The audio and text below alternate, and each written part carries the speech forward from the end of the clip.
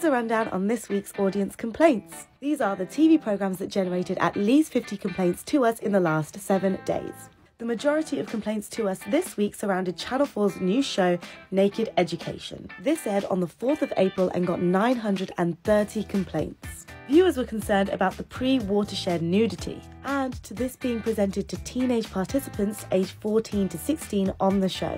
We also received 66 complaints about the 7th of April episode of ITV's This Morning. These complaints were about presenter Alison Hammond's comments during a discussion about audience disturbances at a recent theatre performance of The Bodyguard. We assess all complaints against our broadcasting rules before we decide whether or not to investigate. We announce any new investigation or if we're not pursuing complaints in our broadcast bulletins, which you can find on our website ofcom.org.uk.